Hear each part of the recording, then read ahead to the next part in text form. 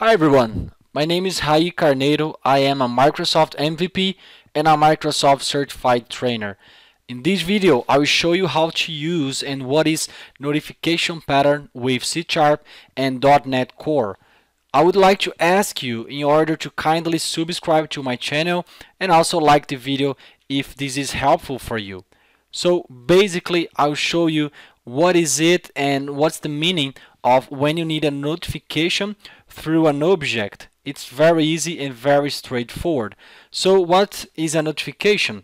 It's simply, in this case, in this demo, an object that the domain used to collect information about errors during the validation of your entities. So instead of throwing some errors in your domain logic, you could use an object to apply the notification pattern. So when an errors pop up or when an errors appears, the notification is sent back to the presentation so the presentation can display further information about those errors. So this is very straightforward process and very easy. So let's say that you have your user interface and then you have, let's say, a DTO to transfer this object to your domain, and then we need a very straightforward way to understand and to check if all the properties, if they are filling in, like a name or something like that, an email or something like that.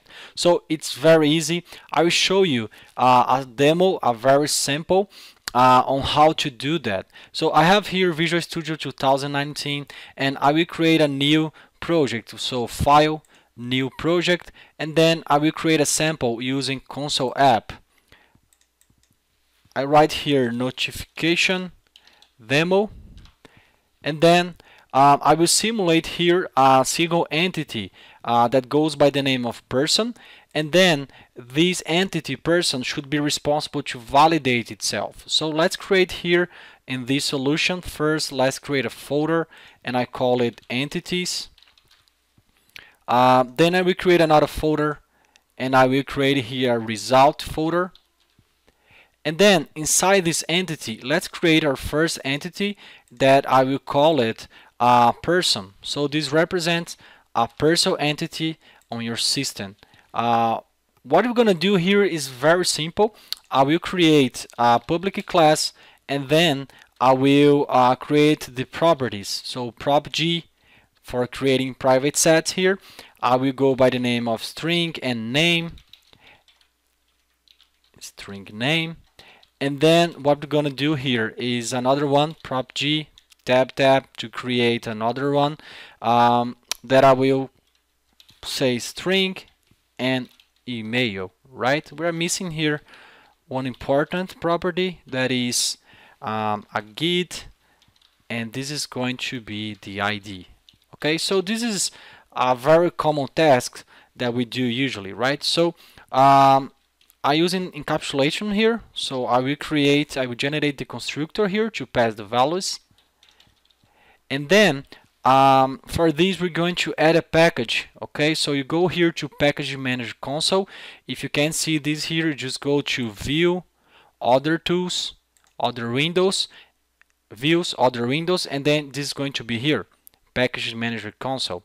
Alright, so we need to install here, install package Fluent Validator. It's made by a Brazilian MVP. It's very helpful, so we need to install this on your project. And after doing this, here on constructor, what you're going to do is we're going to add the validation, validation for the fields. Alright, so let's say that, for example, the name, it should have at least 3 characters and no more than 10. So we need to start doing the notifications here. So there is a method called add notifications. We need to add here the using, right, for the package. Let's check if this was installed first. Package Fluent Validator, it's here. So using Fluent Validator, and what we're gonna do here is add notifications. But before doing this, we need to inherit here notifiable. Okay, this class is from this Fluent Validator, and is responsible for doing all the notifications for the entity. So there is now this method add notifications, and we need to create a new class here called validation contract. This validation contract, what this is going to do pretty much is to pass which are the properties that we need to verify, and for this we have many options. So for example, has min len, and then we need to say here what is the property, so for example name, and then what's the minimum value here, so 3. The property that I will display back to the user interface will be name, and I will write here name property must have at least 3 chars. I will do the same for this property, but right now I want something like has max length name. The maximum is going to be 10 also. The property that I will display will go also by the name of name, but here you could put something else, okay? There's no problem.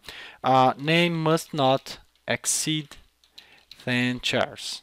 And let's do the same for the email address. It's very nice from this package that you can only use this method is email, and this is going to validate this property email here because they already developed this for us, so it's very straightforward and very easy. So what I have to do here is pass the properties and say email is not valid.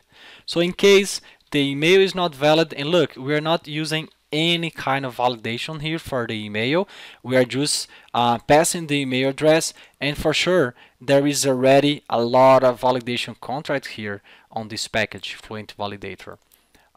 Okay, so this is good for now.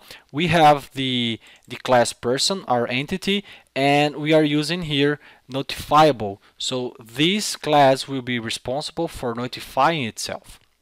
What we're gonna do now is inside the result we need to create a DTO here that will be responsible for sending this content for whoever is instantiating it. Okay, so the user interface, we could have here like a view model or something like that. It's very easy. In this case we're gonna call it notification result DTO. Okay, just a little disclaimer here, I'm not using any architectural partner or some pattern or something like that. I'm just to make sure that the example is good and you can understand. So don't worry about any architecture or something like that, any specific design here. Okay, so here we need another property, so prop g, and I will create here a boolean that will be success. Another property, prop g, and then this is going to be a string message, and then another property here, public object data get and private set. I'm also using private set here to make sure that we are going through encapsulation.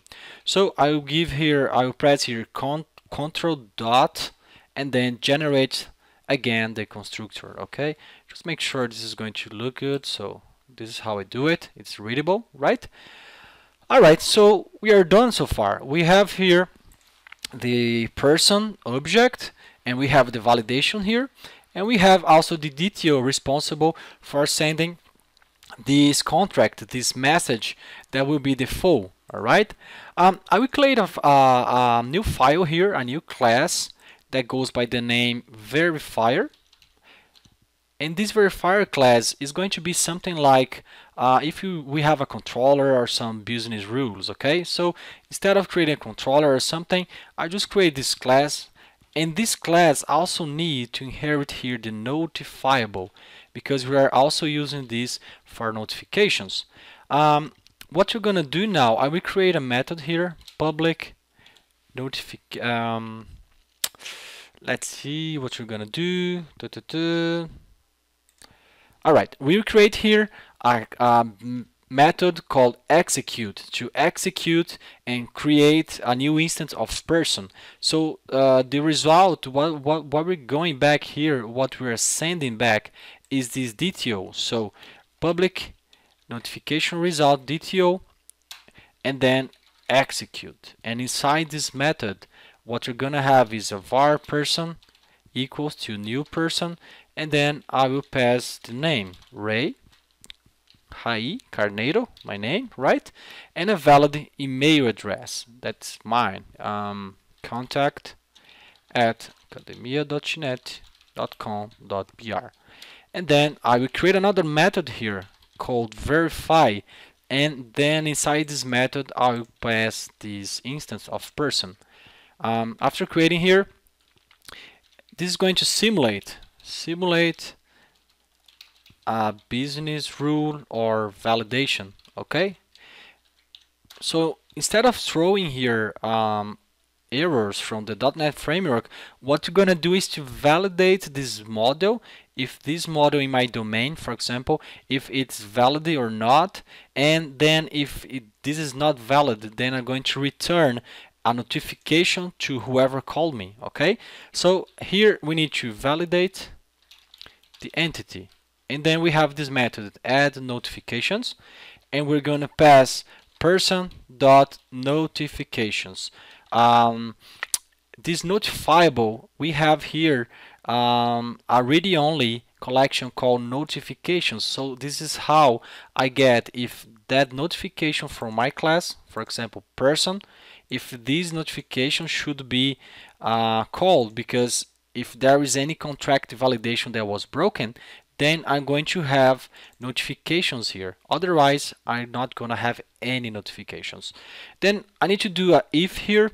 If invalid, I need to return a notification result saying return new notification result DTO and pass the value. So in this case, if this is invalid, I will return false, and then I will return please verify the following fields. And also I need to return an object. So here notifications, because notifications are the ones that will verify notifications. They will verify if we have any notifications to return to our screen. If everything is okay, I should return the same thing. However, I should return here true, because there is no error. And then I will say something like, let's say validation success. And here I'm not passing anything. I will just pass a new value. But if you had some kind of value, you could pass here, like some return from a database or something like that. So let's recap. It's very easy. Okay, we have created a person entity, and this person entity is going to validate itself. I'm validating here the fields, but if I wanted to create any method here to do some specific business logic, I can use, for example, is true or something like that, like here, is true, and then I could return any true value from any business logic or something like that. Okay, but for now we are just checking here the parameters name and email and make sure this is okay. Let me build the application. Let's see if this is working. Yeah, it's building, it's working as expected. So now on program, you click here, we're gonna call it. So I will create a var here, var verify equals new verifier dot execute. So I'll tell him to execute, and whatever comes from that, I will serialize it as JSON. So JSON serializer dot serialize, and I will pass this verify object to be serialized. Let's build again, just make sure everything is working smoothly. Alright, so let's see what's happened. So we have this verify method. We are simulate somehow a controller or something like that, and let's see what happens now. So I'm coming here inside this method, I create a new object person, and then I'm passing to a method called verify. Okay, so what happened is, let's see. Okay, we have broken the validation, as you can see here. We're saying that the success was false, and then the message is please verify the following fields, and the data is property name must not exceed 10 characters. Alright, so why? Because here we have more than 10. So if I put here Ray only, and if I do not use any valid email address, let's see what happened. So I will play again. and I just want to make sure that you understand it. So I'll go inside here. Let's see, it's passing the name, email, and then here's doing all the validations on my entity. So here I will tell him to do the validation again, and look, we have one notification here. Email is not valid, so I will throw here if invalid, it's true. This is going to return another error to whoever called it. Alright, now let's do everything correct. So contact at academia.net.com.br.